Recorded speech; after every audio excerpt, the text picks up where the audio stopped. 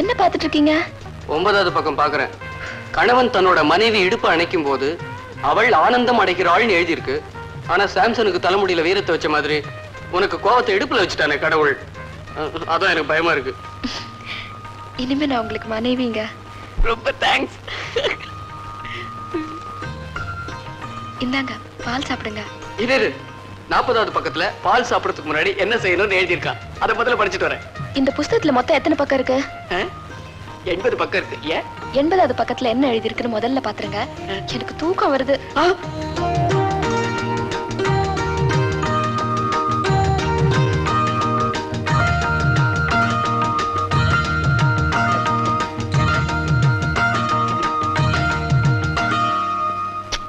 அடியே இங்க கொஞ்சம் வாடி, இத ஊத்தாண்டி. ஊத்த முடியலன்னா பேசாம படுத்துங்களே. ஏன் நை நைன்னு கத்துறீங்க? என்னங்க இதையா குடிச்சீங்க? ஏண்டி கத்துற? நான் என்ன விஷத்தையா குடிச்சேன்? இதத்தாண்டி குடிச்சேன். ஐயோ இதுக்கு நாயிலுங்க. இதையா குடிச்சீங்க? ஏய் வாசு, உங்க அப்பா என் வாயில மண்ணள்ளி போட்டுட்டாருடா. நாயில குடிச்சிட்டாருடா. ஓடி வாயேண்டா, ஓடி வாயேண்டா. டேய் வாசு, சீக்கிரம் வாயேண்டா, சீக்கிரம் வாயேண்டா. என்னாச்சு? என்னாச்சு? என்னங்க? ஐயோ இதே குடிச்சாரு. இது ரொம்ப ஆபத்தாச்சே. அப்பா ஜாக்கிரதையா பாத்துங்க. நான் போய் டாக்ஸி போட்டுறேன்.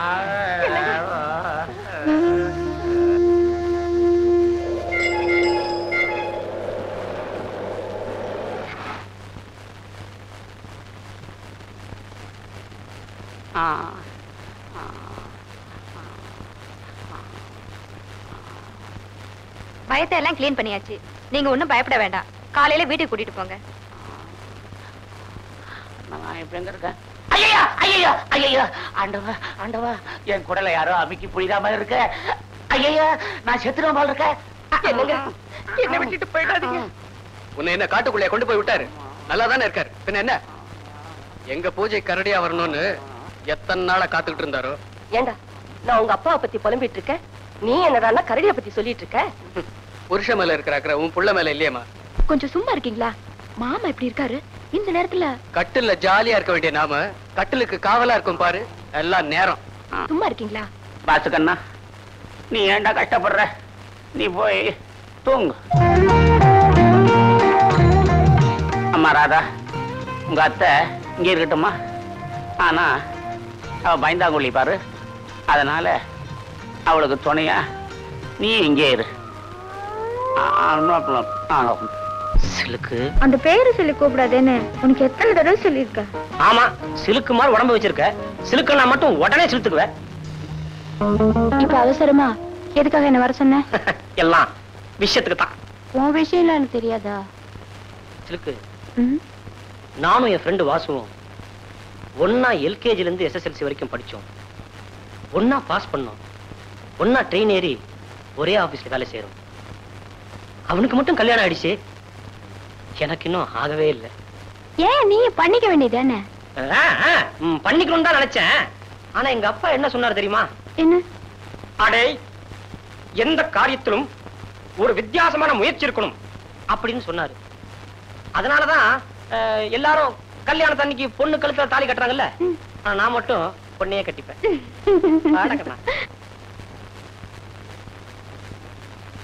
இப்படியே உட்கார்ந்திருந்தா எப்படி? பட்டுன்னு ஏதாவது பேசுங்க. தம்பி, நம்ம பாரத தேசத்துல பன்னெடுங்காலமா சம்பிரதாயங்கிறது, இத பாருங்க, ஏதா இருந்தாலும் ரெண்டே வார்த்தையில படிச்சுன்னு பேசுங்க. ஒண்ணும் இல்ல, நான் என்ன சொல்ல வந்தேன்னா. என்ன சொல்ல போறீங்க? இன்னில இருந்து ஆடி ஆரம்பிக்க போகுது. அதனால இந்த மாசம் முடியற வரைக்கும் ராதா உங்க வீட்டுல தான் இருக்க போறா. அவ்வளவுதானே? அடே, அது இல்லடா. நீ ராதாவும் சின்னஞ்சிறுசுக ஒரே ஆபீஸ்ல வேலை செய்றீங்க. ஆடி மாசம் எப்படி நடந்துக்கணும்னு சொல்றாரு. அத கொஞ்சம் கேளேண்டா. அம்மா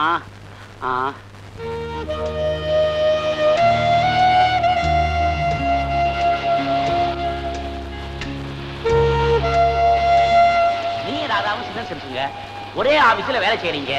ஆடி மாசம் எப்படி நடந்துக்கணும்னு சொல்றாரா? இந்த மாசம் பூராவும் நீங்க ஒருத்தர் பார்க்க கூடாது. அப்படியே பார்த்துக்கிட்டாலும் ஆசையா பார்க்க கூடாது. ஒருத்தரோட ஒருத்தர் பேசக்கூடாது. அப்படியே பேசினாலும் உங்களை பற்றி பேசக்கூடாது.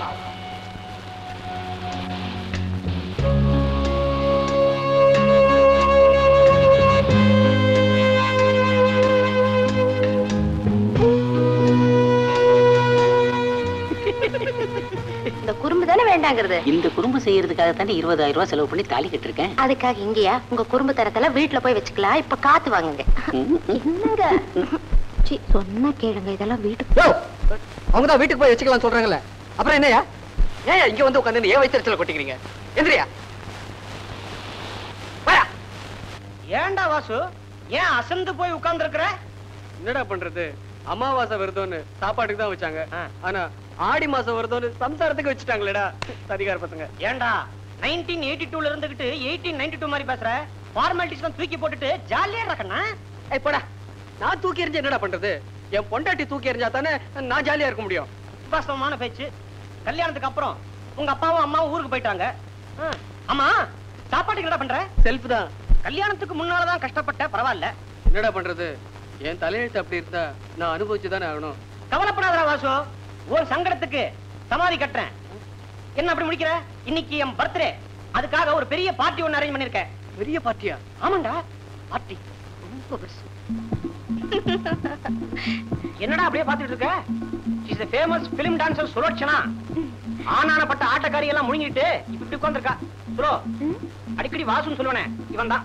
ஓ, ஒன்னா படிச்சு ஒன்னா பாஸ் பண்ணி பரீட்சையில பாஸ் பண்ணிட்டான், ஆனா வாழ்க்கையில ஃபெயில் ஆயிட்டான். கட்டின பொண்டாட்டியோட முகத்தை முழுசா பாக்கிறதுக்கு முன்னாடியே அவ அவங்க அம்மா வீட்டுக்கு போயிட்டா. பாலு, இவங்கள பத்தி சொல்லவே இல்லையே. இவங்களும் என் கேஸ் தானே? சாச்சா, இவ எங்க ஆபீஸ் டைபிஸ்ட், ஒரு டைப்பான பொண்ணு. அழக படைச்ச ஆண்டவன் அறிவு படைக்கிறதுக்கு முன்னாலே அவசரப்பட்டு பிறந்துட்டா. எங்க ஆபீஸ்ல இருக்க அத்தனை ஆம்பளைகளும் இந்த பொண்ணையே சுத்திக்கிட்டு இருந்தாங்க. ஆனா இந்த முண்டை என்ன பண்ணி தெரியுமா? இந்த பயல 5 வருஷமா சுத்திட்டு இருந்திருக்கா. இவனுக்கு கல்யாணம் ஆச்சுன்னு தெரிஞ்ச உடனே பாவம் நொந்து போயிட்டான். அப்புறம் பார்த்தேன், பாவமா இருந்தது. சரி வா, உன் கவலையும் நான் தீர்த்து வச்சிடறேன்னு அவங்களை இங்க கூட்டு வந்திருக்கேன். சிறுக்கு, அவங்க 2 பேர்த்தோட கவலையும் நம்ம தான் தீர்த்து வைக்கணும். ஓகே? இந்தாடா புடி, இந்தா. இது எனக்கும் சிறுக்குக்கும் ஜாலிப்பா. இந்தா. Cheers. Cheers.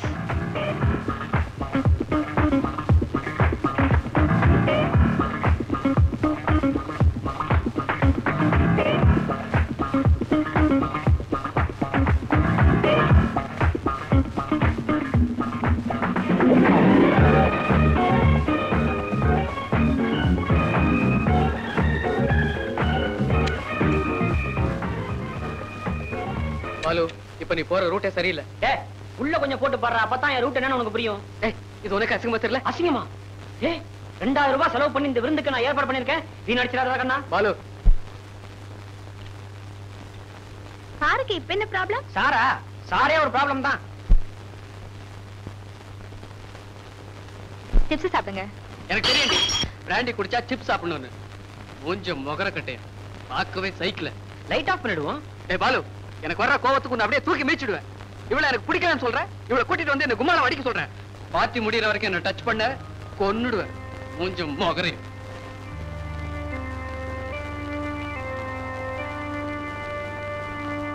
ஐயோ, என்னது ஒரே புழுக்கமா இல்ல? ராணி, வாயன் பீச் பக்கமா போய் காத்து வாங்குவோம். பாலு, என்ன பாலு?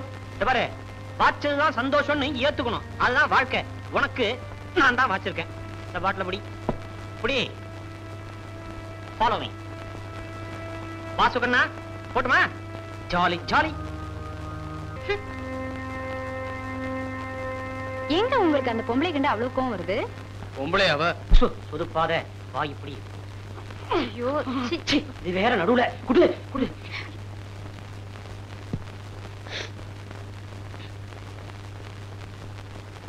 ஆனாலும் நீங்க அந்த பொம்பளைய அப்படி வெறுக்க கூடாது.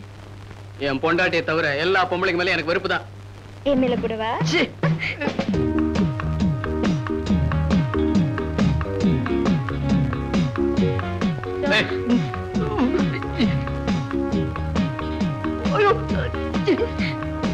நீ ஒரு பொண்ணா? யோ, அவசரப்பட்டு அவ்வளவு சீக்கிரம் முடிவெடுத்துறாதீங்க. என்ன தொடாத. கட்டின பொண்டாட்டி புரிஞ்சாலும் கற்போட இருக்கிறவன் தான். யோ, நீ வேணா ராமனா இருந்துக்க, நான் சீதை இல்ல.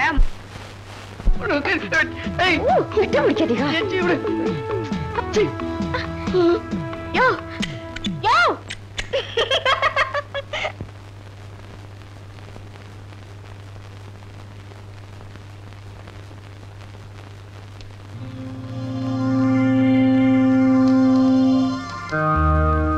கொஞ்சம் முகர கட்டேன் பார்க்கவே சைக்கிள் பார்ட்டி முடியற வரைக்கும் என்ன டச் பண்ண கொன்னுடுவேன்.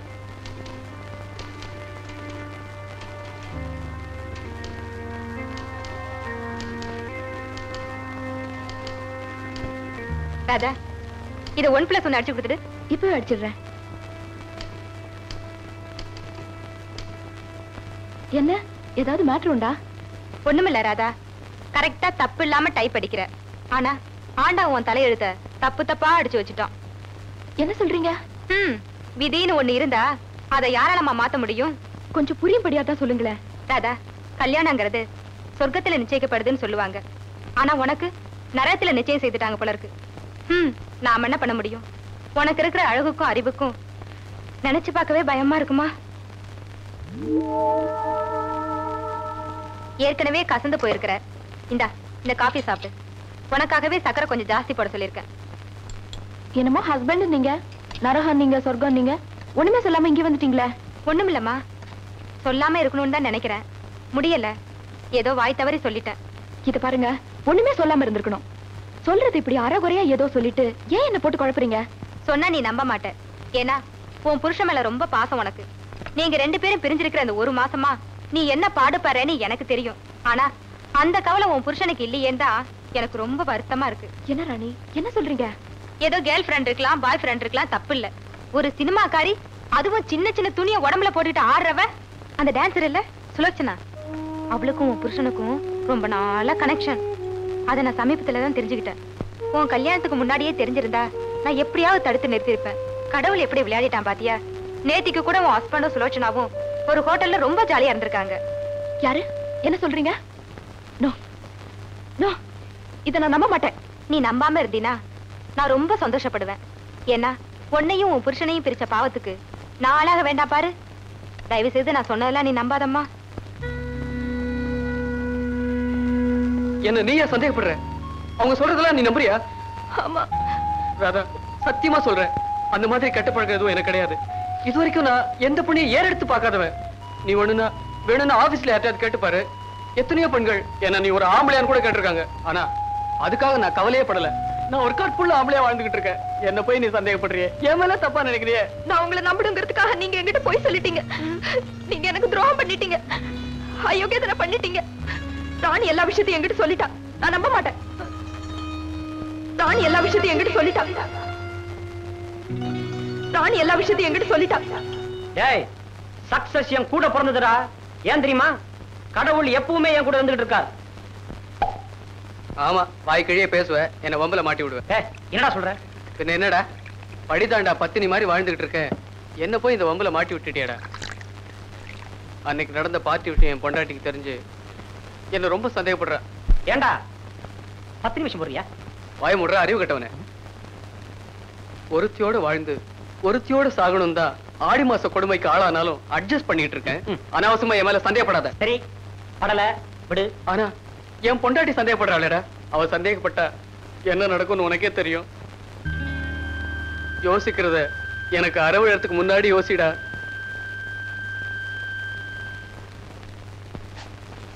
ராதா, வாங்க பாலு, வாங்க உட்காருங்க. ராதா, வீட்டுல குப்பை இருந்தா அதை உடனே கூட்டிடணும். மனசுல சந்தேகம் வந்தா அதை உடனே வெளியே கூட்டிடணும். என்ன பாலு, என்ன சொல்றீங்க? ராதா, உலகத்துல இருக்க அத்தனை ஆம்பளைங்களை சந்தேகப்படலாம். ஆனா அந்த சீதையோட ஹஸ்பண்ட் ராமனையும் இந்த ராதாவோட ஹஸ்பண்ட் வாசுவியும் சந்தேகமே படக்கூடாது.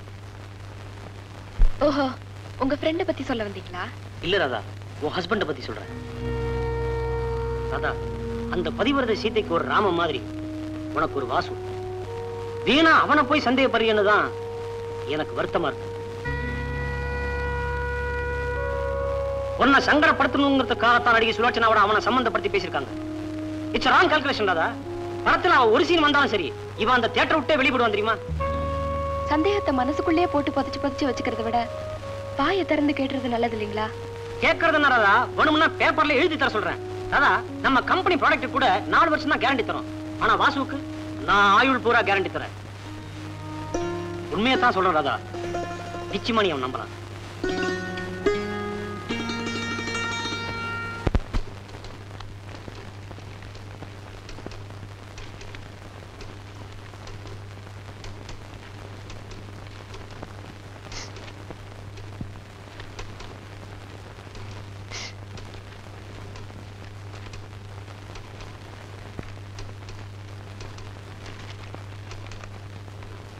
விரகதாபத்தால் வெந்து கொண்டிருக்கிறேன்.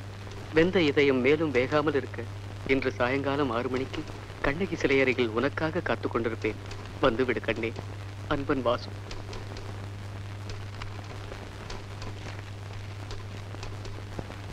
இந்தப்பா, இதை அந்த டைபிஸ்ட் கிட்ட கொடுத்து 1+4 அடிக்க சொல்லு. கொண்டு போய் கொடு. இங்க வாப்பா. இந்த ஃபைலை A4 கிட்ட கொடு. ரங்கசாமி, இந்த ஃபைலை A6 கிட்ட கொடுத்துரு.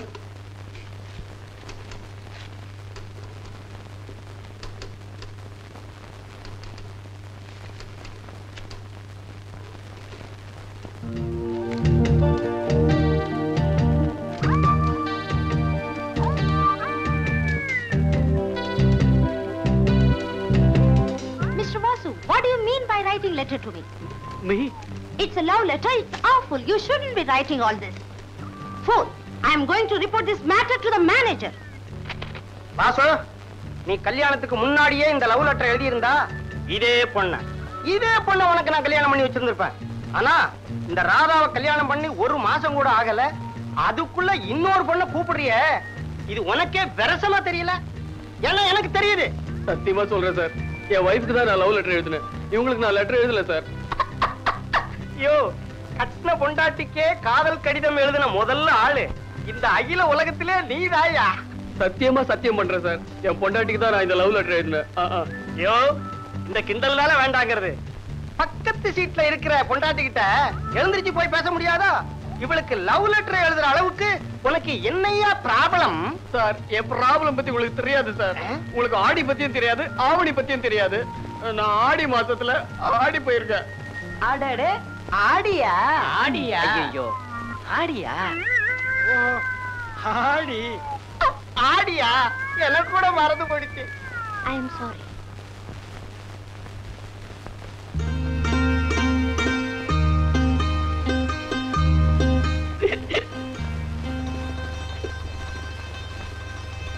தம்பி, இன்னைக்கு ஆவணி 1ஆம் தேதி, நல்ல நாள்.